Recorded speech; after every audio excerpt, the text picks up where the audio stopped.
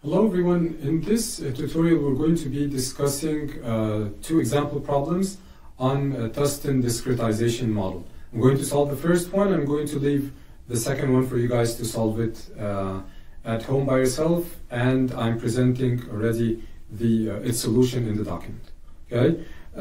What is the Tustin discretization model? The Tustin is just a way to convert a continuous time transfer function to a discrete time transfer function using a specific discretization model or a specific approximation model. How is that going to happen? You just remove the s and put 2 over the sampling time multiplied by z minus 1 over z plus 1. Okay? So in this problem we would like to determine the transfer function in the discrete time domain, the discrete time transfer function that corresponds to the Tustin discretization of this continuous function h of s. Okay? And it's asking me to choose a suitable sampling time and justify it. Okay? And compare it to the case when Ts is equal to 0.01 seconds. Right? As well as compare it to the forward Euler and the backward Euler example. So we have already solved this problem for the forward Euler and the backward Euler before, and if you have not seen it before, you can have a look at the video in the description, and it basically answers as well the how to find the suitable time and to justify it. So I'm just going to continue based on that. Let's assume that you know why the Ts equals 1 second is a good justification of the sampling time for the Tustin model.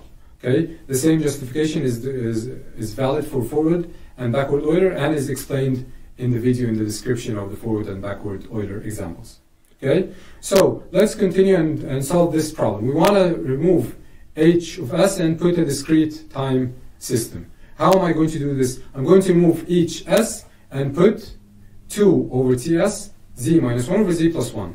2 over 1, z minus 1 over z plus 1. Okay? And you obtain this value. Okay? And this actually transfer function is the final expression, but if you would like to reduce it and make it more convenient, then you could simplify it further by multiplying up and down by z plus 1 all squared. And this becomes the final expression that you're interested in. Okay? But remember that if you would like to make sure that what you have obtained is correct using MATLAB, you could do this using MATLAB and write down these commands. You feed the transfer function command, TF, you feed to it the numerator and the denominator of the h of s. Okay? 1 over 2, the convolution between the coefficients of this parentheses and this parentheses. Okay? It gives you the transfer function, and then you feed this transfer function to the command C to D, continuous to discrete, and 1, and make sure that this is Tustin. Okay, so this is going to the answer that you're going to see is this answer. Okay, which means that the z squared has a coefficient of 1. Okay, not a coefficient of 55 as it is the case here, and that's why I need to divide up and down by 55 to make sure that the answer that I obtained is the same as this answer. Okay, so that's the way to do it using MATLAB. Okay, to make sure that your answer is correct. Let's compare it to the case of t equals 0.01 on MATLAB. So at that case, I'm going to depend just on MATLAB and plot that. As you can see, this is the plotting of the case of the continuous and the discrete, both the t equals 1 and t equals 0.01. For the t equals 1, that's the continuous, that's the blue curve. Okay, and for the t equals 1, that is the red curve. And the yellow curve is the t equals 0.01. And as you can see, of course, the t equals 1, the maximum frequency that it can represent is at the t as at 3.14 radians per second. Okay, and for the 0.01, it is 0.0314 radians per second, or like the inverse of that.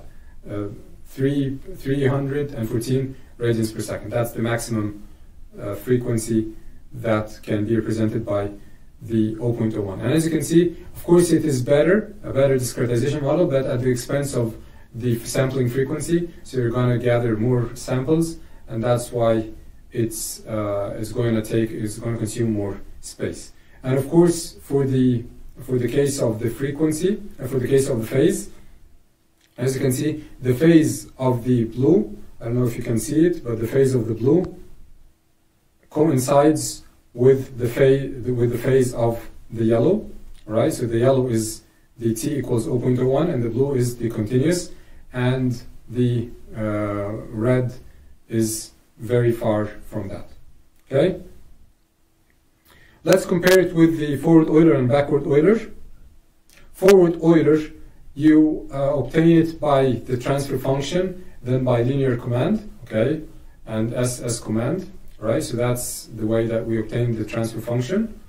And then you feed this transfer function to that's of course the discrete model. You feed this transfer function to the Bode plot, and then plot that, okay? So that's the plotting, that's the magnitude and the phase. And let's zoom in.